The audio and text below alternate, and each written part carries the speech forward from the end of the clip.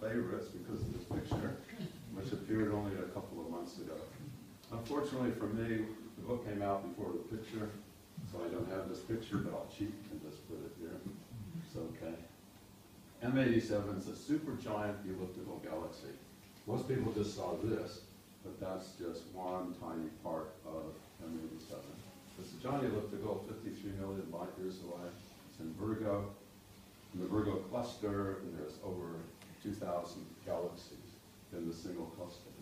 Now we have an interesting phenomenon here, which is this jet of charged particles, and this was discovered by Heber Curtis some years ago.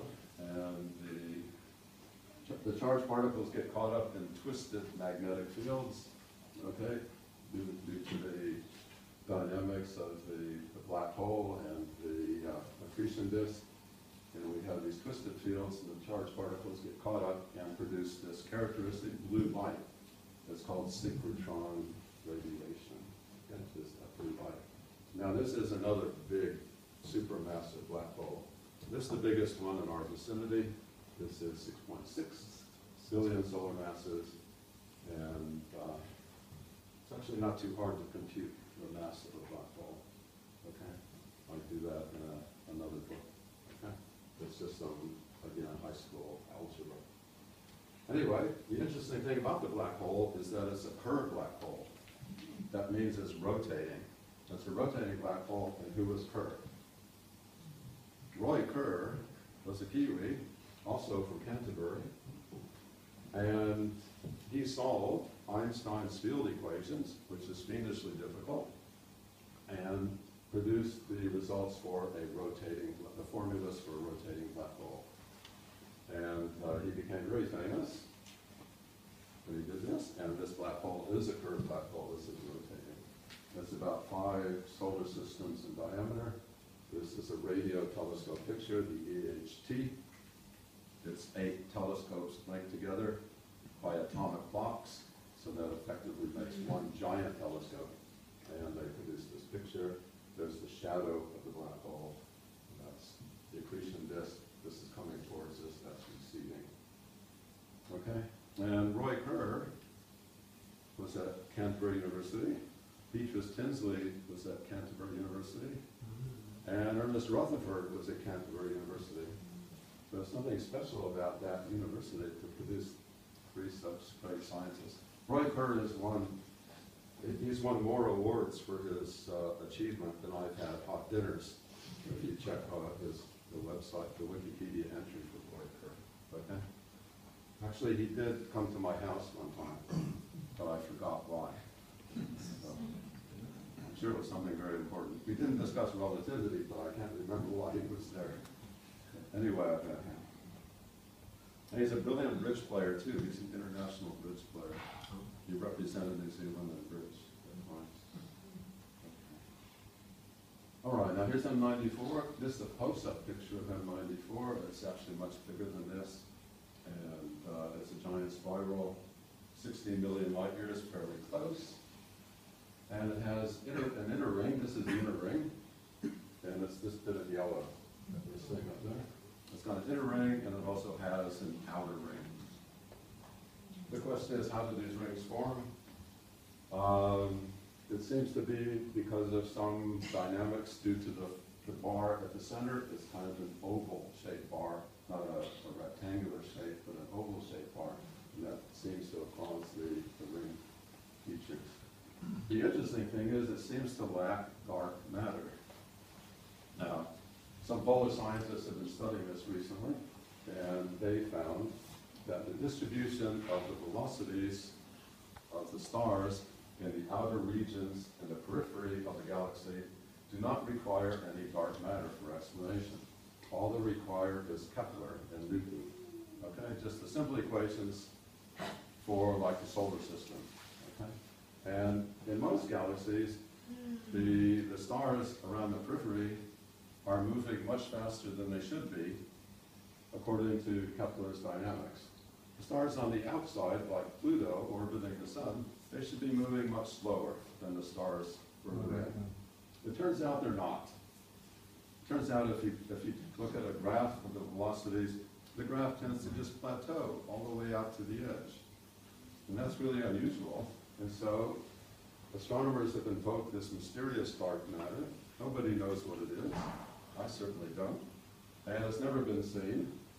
But if you stick it in there as an ad hoc solution to the problem of why the velocities just level off instead of going down like they should, then everything makes sense and all the graphs look perfect. So you have dark matter, the graphs will just plateau like they should.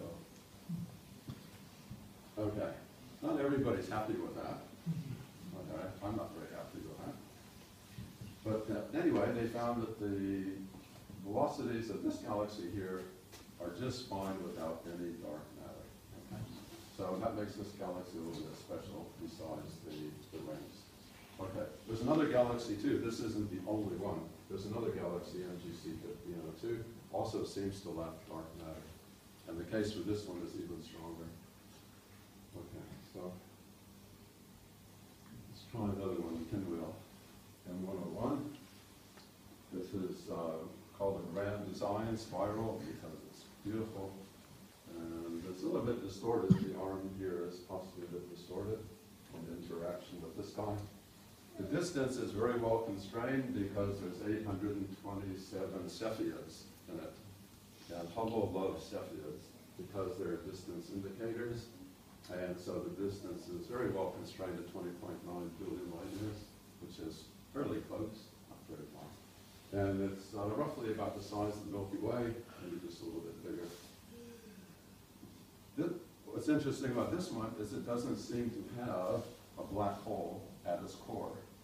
Nearly all the major galaxies do, but they can't find any black hole in the center of this galaxy. Also, the center is a bit off-center. If you find the center of mass, it's not there. It's not exactly there where the core is. So the core is a little bit off-center, and there doesn't seem to be a black hole at the center, a supermassive black hole. It could be they haven't found it, or it could be it's not there. If it's not there, that's interesting, because why do all the other galaxies have one, and the pinwheel doesn't? I don't know. It's a good question. Here's a companion. This is a dwarf galaxy, NGC 5474. You can see this has been distorted by interaction, tidal interaction with the pinwheel. So this has been all pulled out of this dwarf galaxy companion. Okay, so here's another one. This one's on the cover of the book because the picture is so cool. Look at that. You've never seen the likes of that before. Nope. What is this? This is ARC 227 or NGC 474. ARC, by the way, compiled this catalog of peculiar galaxies. He called them peculiar. This is super peculiar. Right. And these are ones that needed further research because of various anomalies of one sort or another. This is NGC 470, a spiral here. They're interacting. There's actually a stream of hydrogen gas that's atomic hydrogen connecting the two, but we can't see it in visible light, but it's there. And the question is, how do these shells form? First of all, there's two types. Well, actually, there's three, but two major types of shell galaxies. And some of the shell galaxies have these shells, these arcs, all in one line, and that's type 1. Type 2, they're not all in one line. Okay, big deal. These aren't in one line. There's an arc there, and there's up there, right over here. So the arcs are kind of displayed in a nice fashion around. But how could they form? Well, you need a computer simulations to run and try to figure this out. Well, that's been done. And it's been found that this galaxy here is actually the merger of two galaxies, and they were merging essentially along radial orbits. So, you know, the universe is expanding outward, everything's moving out, and along the radius, if you get two galaxies colliding along the same radius, you can produce this sort of effect. This happened 4 to 8 billion years ago, so the cosmic dust has settled, and you still have the preservation of these arc features. Okay. So it's quite stunning. Now, these are used sometimes to analyze other theories of gravity, because not everybody likes dark matter.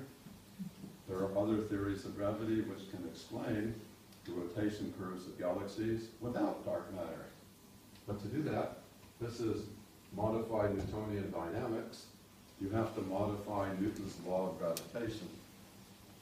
So you're kind of tampering with God here. Yeah. You've got to not modify Newton's law. But if you do that, and an Israeli physicist, Mordechai Milgram, he did that, and with modified gravity, with his formulas, he doesn't need dark matter. He can explain the rotation velocities of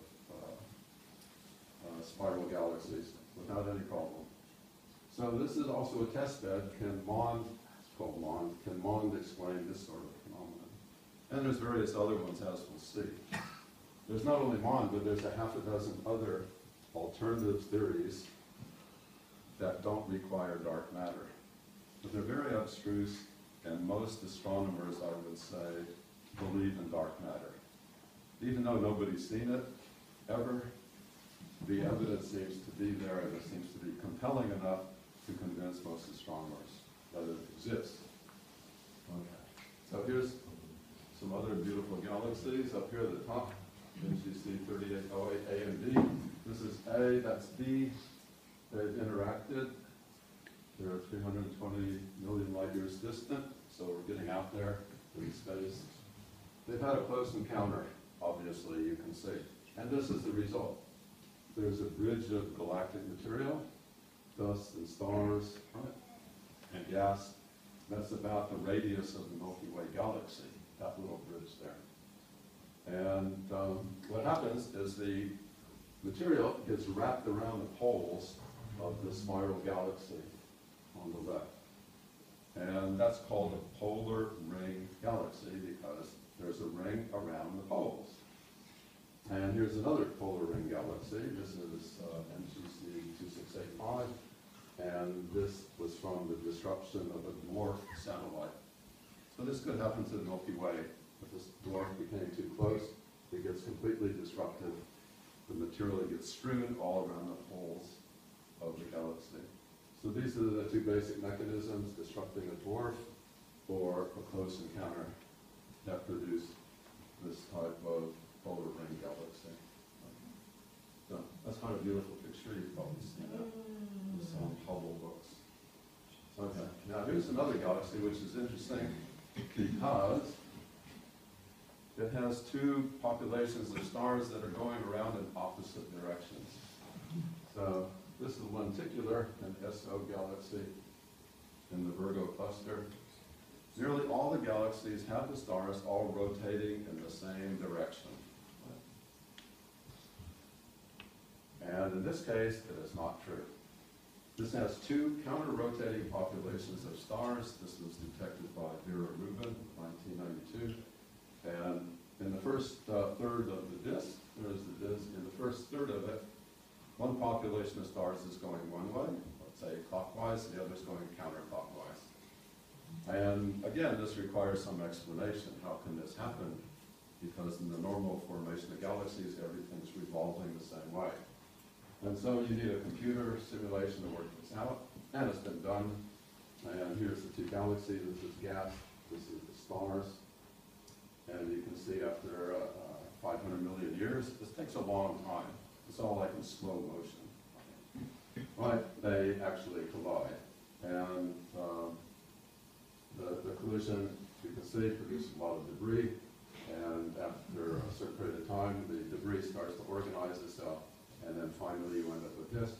But what you do end up with in the computer simulation, because you can see what the stars are doing, you will end up with half the stars going one way and half going the other in the same region. There are some galaxies where you have concentric rings. One ring's going this way, the other ring's going that way. This is all in the same region. Luckily, there's lots of space. None of the stars collide with each other, but it all happens in the same region of the galaxy. Okay, so this is what happened. And the angle of the approach that these galaxies collide with is very, very important. So that determines all sorts of different dynamics in the aftermath when you end up down here. Okay, so I don't say how the approach was doing. No, I don't say how this happened. I can't remember either. Okay. Centaurus A, this is again a southern hemisphere favorite. A big favorite with radio astronomers because they can hear this along with the sun and probably not much else. But this is quite a stunning display. It was discovered from a Sydney suburb by John Dunlop,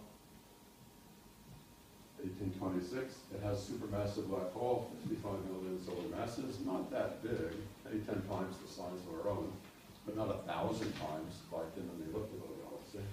But it does have these relativistic jets, meaning they move at almost the speed of light. And these jets of material are coming out each end, and they're very energetic. The X-rays are here in blue, and the submillimeter wavelengths are in orange. And of course, we've got this dust lane here, which is very conspicuous.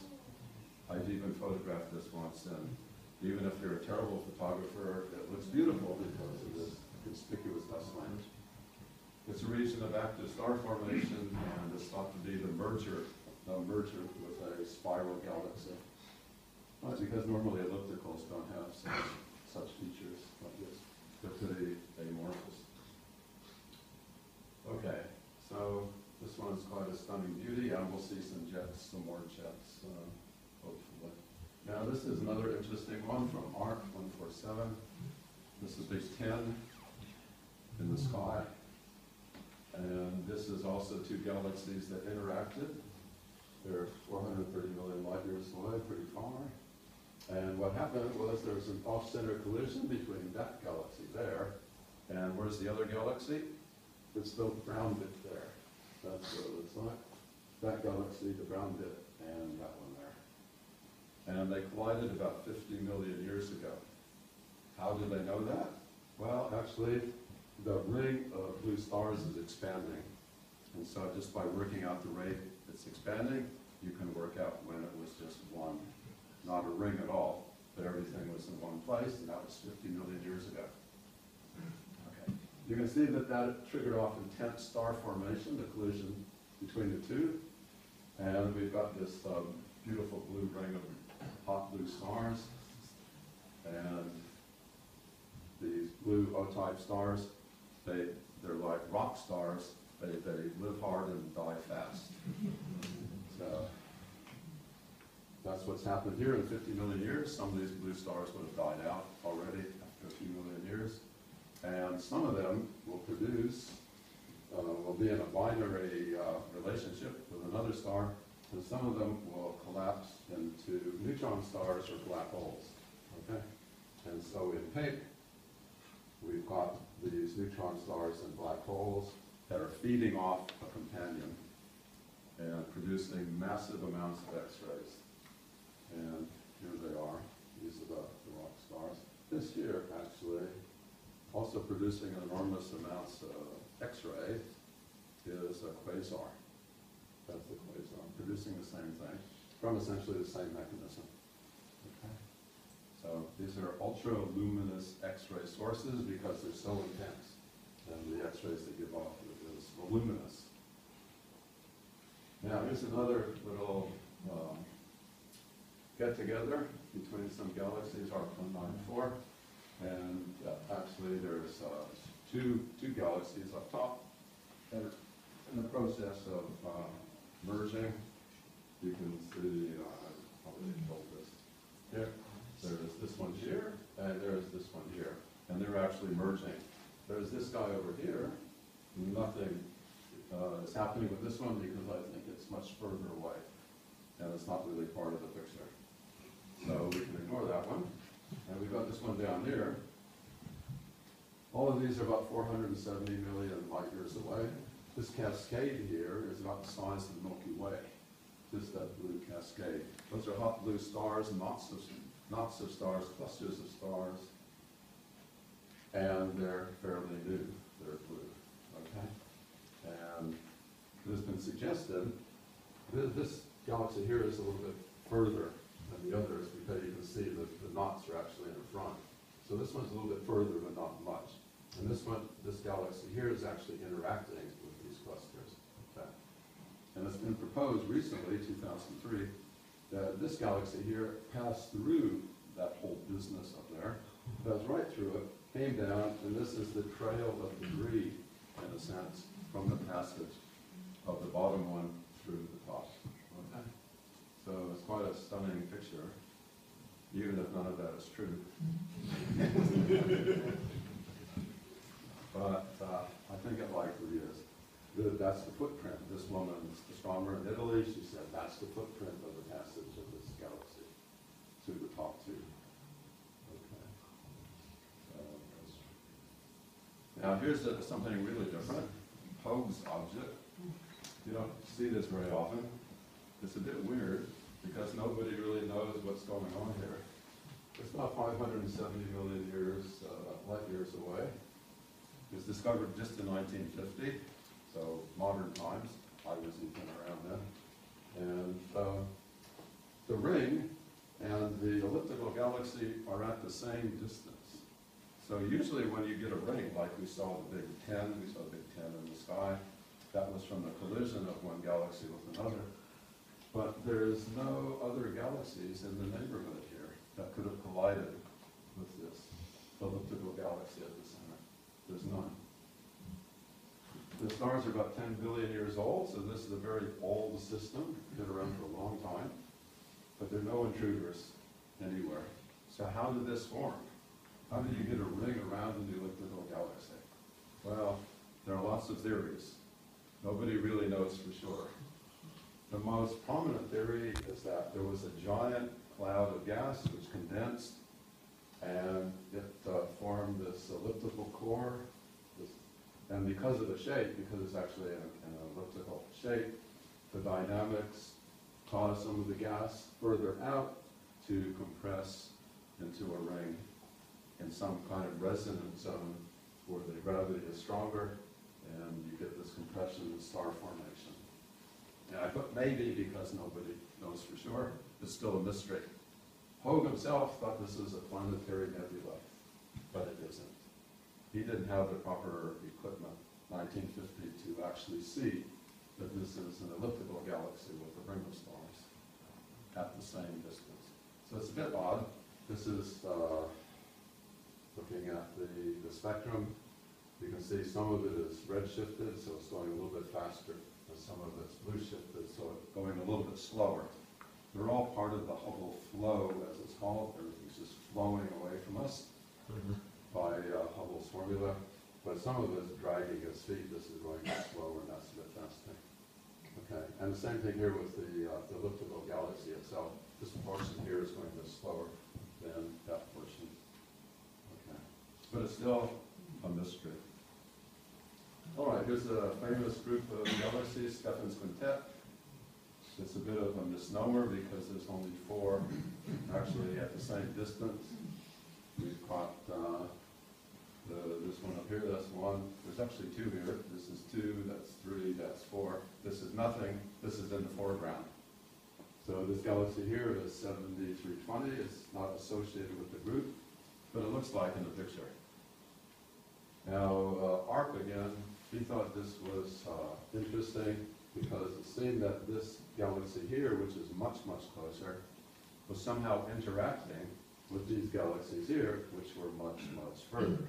There were 2 wispy tails associated with this. Could be this one here is one of them. These wispy tails, he thought, were associated with this galaxy, and therefore, how could that be? Because it's so much closer. And therefore, the redshift relationship with distance must be wrong. Well, he was hoping that, but it didn't work out that way, because this has nothing to do with the tails, and there's actually another galaxy out of the picture. There's a galaxy somewhere here, not in the picture, that is at the same distance as Stephan's quartet. So that would make it a proper quintet if you included this guy over here. And it is affecting the other 4, and in fact, it's thought that this is already, according to the fellow I talked to, has passed through the quartet twice already, and that's produced the tails, the wispy tails. The wispy tails have nothing to do with this galaxy, but have everything to do with this guy over here, which you can't see. Okay, it's twice plunged through the quartet group, and that's produced the wispy tails. Okay, so Mark was wrong. The redshift is intact. Now, this is something really different, one of my favorites, because this is supposed to be a proof of dark matter. So it's really important you get this picture. This proves dark matter. The title of the research paper was something like a proof of dark matter. So it was that definitive. So what's going on here? Well, we have two clusters of galaxies. We have this big cluster of galaxies here. We have a small one here. The small one passed through the big one. Okay? So it's over here. The small one was here, and it passed right through the big one, and now it's over here. Okay? So far, so good. This happened about 150 million years ago. Okay. Now, these contours are where the gravity is strongest and weakest. The gravity is strongest here, right? And these rings here, and the gravity is strongest here. Just like a contour map, the highest points, right, are where the action is, and the same thing here. We thought strong gravity here. Okay, now they've collided, right? The little galaxy has gone right through the smaller cluster has gone right through the bigger one.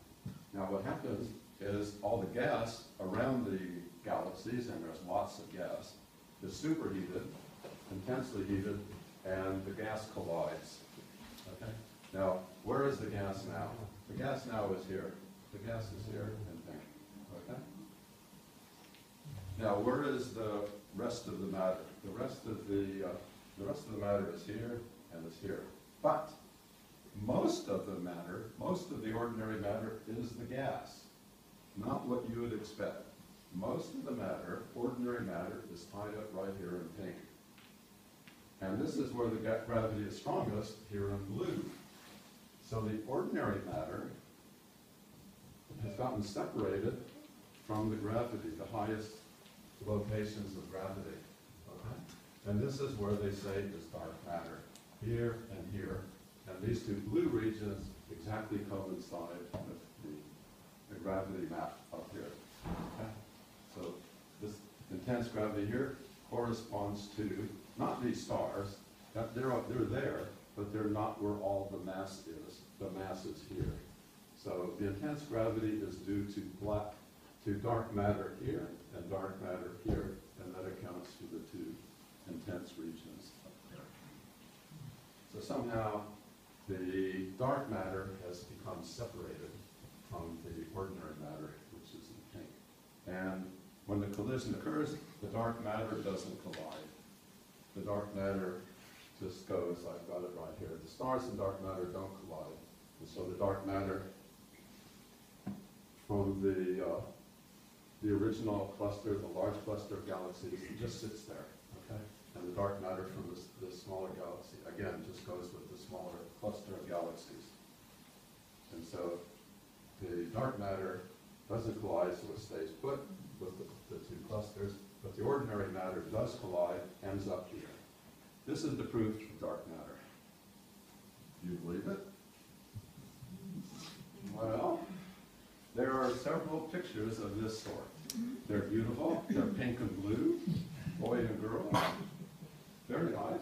And it shows the separation of ordinary matter from the dark matter because of a collision of clusters of galaxies. And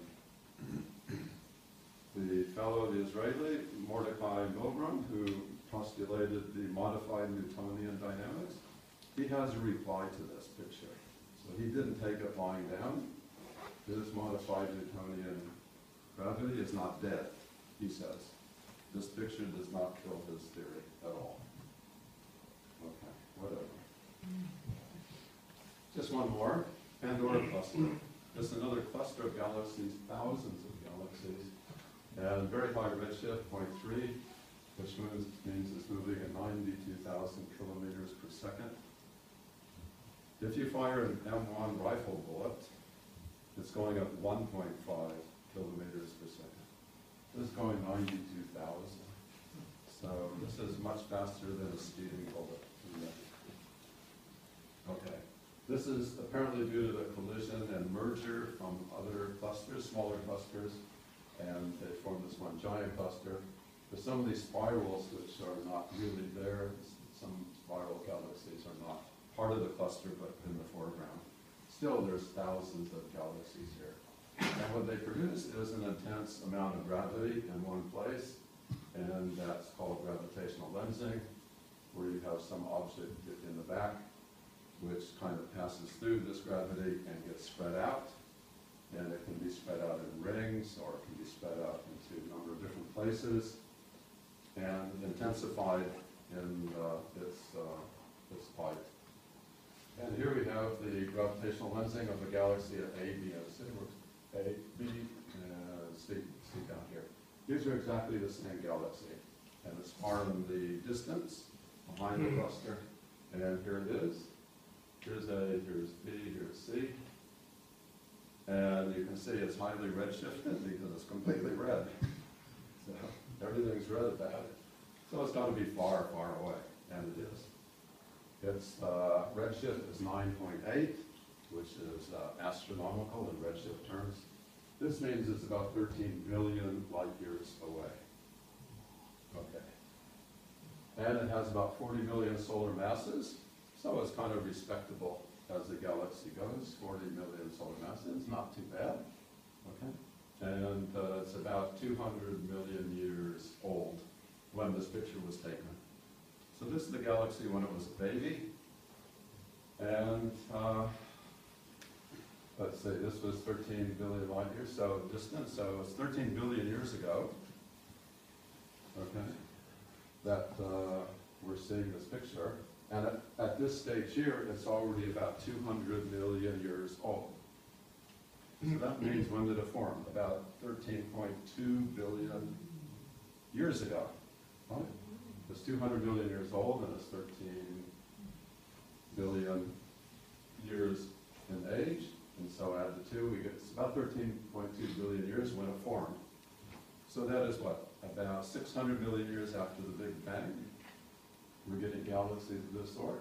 But if you remember to the first galaxy, our own Milky Way, it also formed 13.2 billion years ago. So our Milky Way and this guy formed about the same time. So this is like maybe a baby Milky Way right here in its infancy.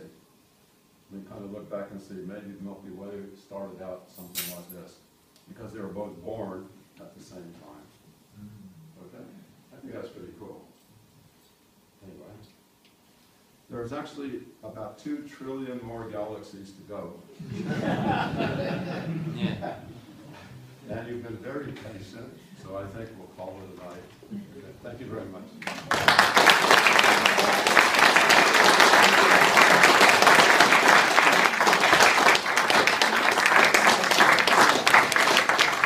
I'm sure there'll be some questions from the audience. Oh yeah, I should say if anybody's interested, I brought some books. Oh, yeah. You want to see the other galaxies, all 51 of them? Okay. I brought some. Hey, Yes. those Yeah. galaxies, the infancy Milky Way and our current Milky Way, if you say that it is so far away from us, and if they were formed so shortly after the Big Bang, how would they have had time to, like, get so far away from each other? Because if the universe is only 14 billion years old. Yeah, exactly. And so here we are, and we're looking back in time to the very beginning. So they have formed next to each other, and then space expanded. Yeah, you know, well, we are far apart now, and we formed at the same time. You know, that's the expansion of the universe. But does it mean that this Yeah, I galaxy- mean, everything's expanded away from everything else. So not everybody's going to be our neighbors. And so some of these will be far away, and this one is far away. Well, we're far away from it, but we formed roughly at the same time. Sure. at the same There's no problem. At the same time, but not in the same place. Not the same, well, Not on the same. we've also, everybody formed in the same singularity, whatever that was. We all came out of that. But this was 600 million years after the Big Bang, so everything's moving away from each other. I had a question, Joel, about Mondi, these galaxies that appear not to have dark matter. Yeah. Wouldn't that disprove Mondi on its own? Because how does Mondi, which predicts these That's true. That's true. like rotation curves, and you've got counterexamples? I'm sure if you asked Milgram, he would tell you it's fine.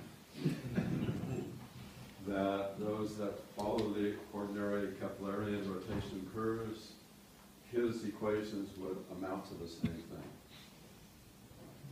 But I couldn't really say, but he has an answer for everything. But actually his theory is still respectable, and there's more evidence being gathered which somewhat leans in his favor. So the situation is still in flux and it's not decided. Is there dark matter or there isn't? Does gravity need to be modified or not? Nobody can really say for sure. And there's others besides Mon, other theories, very complex theories, that also account for the rotation curves without dark matter. So nobody can say really at this point. How far is the farthest galaxy that we know of, and is that the end of the universe? Yes, this, I should have said, this is not the furthest. 9.8 is very high redshift, 13 billion years in distance. The highest is redshift 11, and it's called GZ-11. Okay, very clever. And it is about 13.4 billion light years distance. So it formed about 400 million years after the Big Bang. And this is the furthest. That's the very furthest. It looks like a little splotch. And that's the galaxy. GZ-, if you look that up, GZ-11, it's called redshift 11.1. And that's the furthest. So far, they might find more, tomorrow, in the future. Yeah. Your proof of dark matter with the blue and the pink. Yeah, wasn't that a pretty picture? Can we go back to that? Yeah, That was very cool. good. That's one of my favorites, and it's also for various other galaxies. There's, can we go back? Various other systems of galaxies have a similar picture. Right. Clusters of galaxies where one has interacted with the other. What happened? I think you just exited the presentation. Oh, it's gone dark here. This is due to dark matter interference. Okay, so anyway, it's towards the bottom. Here we go then. Yes, the picture. The So, pink and blue. is that pink and blue No. true colours? And Well, pink is generally X-rays, and this is superheated plasma that glows in pink. so when you say superheated, is that relatively Yeah, hot or 30,000 K. Oh, okay. You know, that's hot. So what is the blue? The blue is... The blue is dark matter.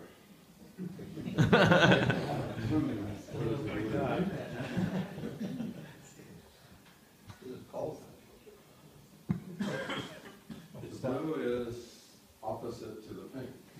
The blue's the boy. This is the ordinary matter. I think maybe the blues just, dark matter doesn't reveal itself, right? That's why it's called dark. Nobody can see it. Nobody knows what it is. So I think it's just an add-on. I think the blue, It refers to the gravity here. The dark matter is producing the gravity picture up there. And so this blue here has to conform with that picture. Right. So I think that's what this is just thrown in to make it conform, to show you where all the dark matter should be, because that's where all the gravity is. Let's show you where the gravity is. And something that's opposed to pink. It makes a nice picture. Yeah. The fact that the blue and the red haven't mixed together and created purple, does that suggest anything? The dark matter, when this smaller cluster passes through the larger, the dark matter doesn't interact. The dark matter just for this larger cluster just stays put. The dark matter for that smaller cluster just stays with the galaxy. So they don't, the dark matter doesn't interact with itself Right. at all. So it just passes right through, just like the stars. The stars just pass right through. From one cluster to the other. They don't collide or anything like that. But the gas does collide. The gas surrounding these clusters do collide, become heated. And this is, well, they say this is where the mass is. The ordinary mass is here. Hard to believe because you can see all these galaxies here and here. But if you're an astronomer, you will say all the concentration of mass of ordinary matter is there. The pink. Keith? Yeah, I was just thinking about that picture of Hope's object 2 slides back. Two slides. Okay, I'll see if I can go back. Hopes, Yeah. yeah, hopes. Looking at the Have you got a theory for hope? I was just thinking, looking at the redshift, and I'm just wondering whether or not that object is actually rotating. I like the whole ring, and the whole ring. Well, yeah, it could be. It could be. We're not seeing it straight on. We're seeing it slightly at an angle. And so some of it is receding and some of it's coming towards us. This is the bit, right, if this was at an angle in fact, then this part would be receding and the bottom bit would be coming towards us. Yeah. These are the recessional velocities, 12,006, whatever, 650, and this is 8 something in red. So the red, so this is the Hubble flow, but some of it is not all flowing at the same rate. And so this bit here is flowing a little bit faster and this bit slower. So it could be rotating. Could be rotating, that's a good point. Sure. Probably is rotating. Lots of things in the heavens rotate. They're not just sitting there. So that could be just from the rotation, and we're seeing it slightly at an angle. Take a couple more questions if you want to go first and then nothing. That Magellanic Bridge, do you think that's bright enough for us amateurs to go out and photograph? Well, that's a good point, actually. I would hope so. Yeah, that's way, way, way back. But that bridge was just discovered not so long ago. Of these LL liner stars. If you're a good photographer, I would certainly have a go. I mean, they're there. You just need the right equipment to bring it out. I think this is from an ESA satellite picture. Might be possible with one of those Canon L series lenses that have got the new anti-reflective coatings. You heard of the Dragonfly telescope used for detecting really low surface brightness objects. So an ordinary camera or one of those super expensive Canon lenses could possibly do that. That's It's a certainly fairly good. wide angle there. Yeah, you need a very wide angle to get both of the galaxies in the same picture. But yeah, you should be able to. Well, possibly. Somebody got it already. Oh, no. Make this the last question. Okay. You had to pick 51. Do you know how many galaxies have been imaged? All right. Sorry. M51. No. You had to choose 51 galaxies, but Oh, well, how did I choose them? No. How many galaxies have actually been imaged or catalogued? What's the sort of count? Because I know, you look at the Hubble Deep Sky image, Yeah. which is 1/30 millionth of the sky, and it's got a bunch of galaxies in it, hundreds maybe. Right. How many galaxies have actually been imaged? What's the catalogue count of galaxies? Of galaxies? Does anybody know? I know there's about 2 trillion. Yeah. Yeah, so that's going to be a That's lot an of work for somebody. extrapolation, That's for next month's talk. Is that the UGC or the PCG catalogues? Those are pretty large numbers. There's only a few thousand EGC and IC, so Yeah. There's only 7,800 here. And Between the you two of say- them, you've got about 13,000, but they're not all galaxies. But yeah, you've got the I think it's the PCG and the UGC catalogues, which only do galaxies, and there's quite a lot in there, like about 7 digits, I think. 6 or 7 Galaxies. digits. Okay. okay. Well, there you go. Sounds good. There's only 110 Messier objects, so. Yeah. Stick with those. Oh, Well, thanks very much, Joel. Before we finish, I'd like to present Joel with a small gift of thanks for doing this talk for us. Thank you very much. Thank you very much.